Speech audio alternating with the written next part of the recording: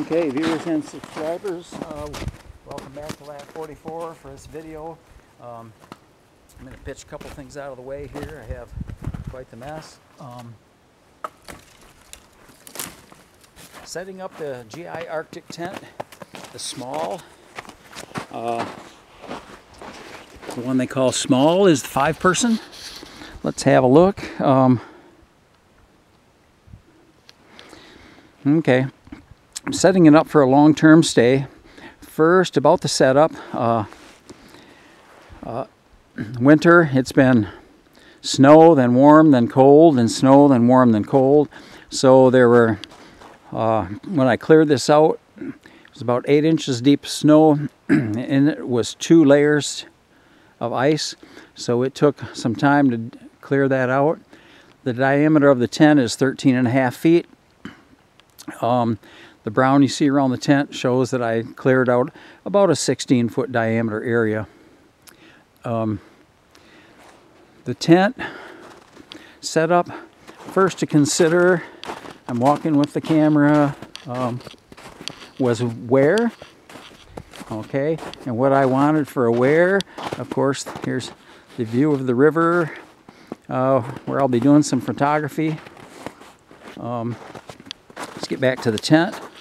Another important aspect was when. So being in the late winter, of course, we had the snow conditions I just mentioned. I'm setting the tent up for a long-term stay. I don't know, 2 to 6 weeks. I don't know. Okay. And so the tent, we may be able to tell, is hex shaped. Hex means 6.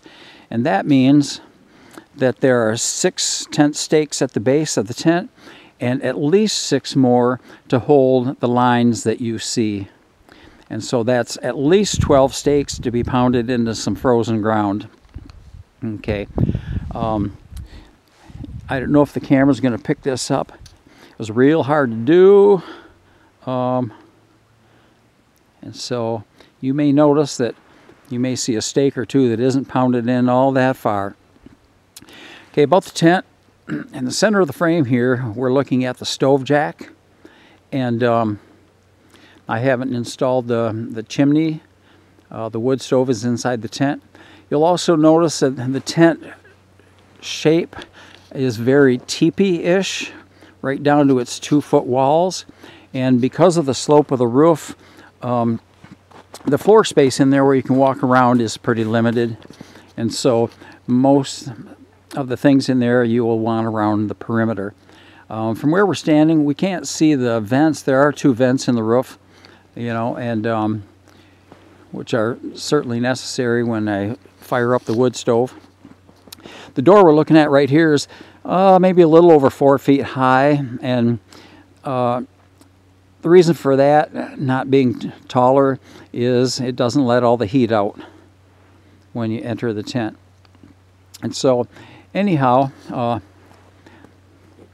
that's the GI Arctic tent. Let me get it all in the frame better. And so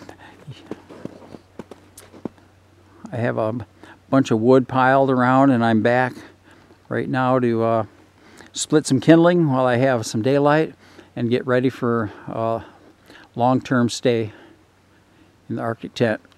I won't go in the tent this time. We will next time. We'll go in the tent and look at the cots and wood stove and how they are arranged, and evaluate really how much usable space is in this tent.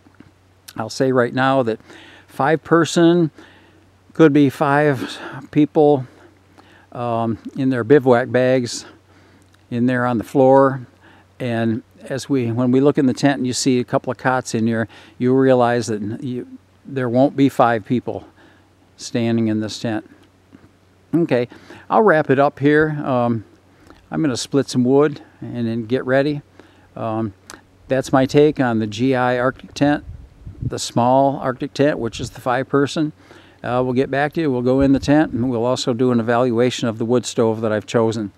Thanks much, viewers and subscribers from Lat 44 Outdoors. Next time.